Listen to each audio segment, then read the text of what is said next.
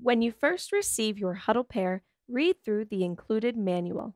Inside the box, you will find your webcam, a speakerphone, a user manual, a USB 2.0 charging cable, and a USB power adapter. Once you have read through the included manual, you can start by plugging your HuddlePod Air speakerphone into a power source using the included USB 2.0 charging cable and USB power adapter. The HuddlePod Air can be used completely wirelessly using the built-in battery for up to 7 hours. For many conference room scenarios, we suggest keeping the HuddlePod Air plugged into power. Next, you can decide whether you would like to secure your HuddlePair on top of an existing LCD display or use the built-in 1/4 mounting screw to attach the camera to a standard mount.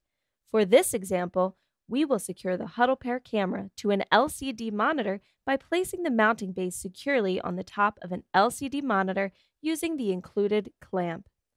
The HuddlePair only requires one USB 2.0 connection to your dedicated computer or laptop for use.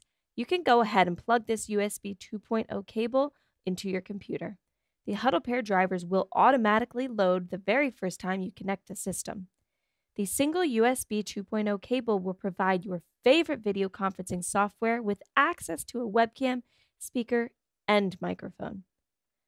Once your HuddlePod Air is fully charged, you can decide whether you want to keep it plugged in or use it wirelessly.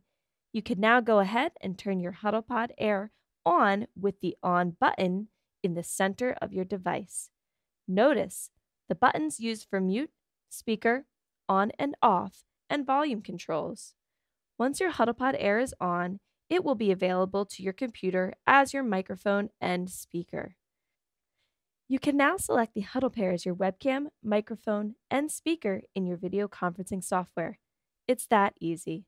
For more information on the HuddleCamHD HuddlePair, please visit HuddleCamHD.com/HuddlePair.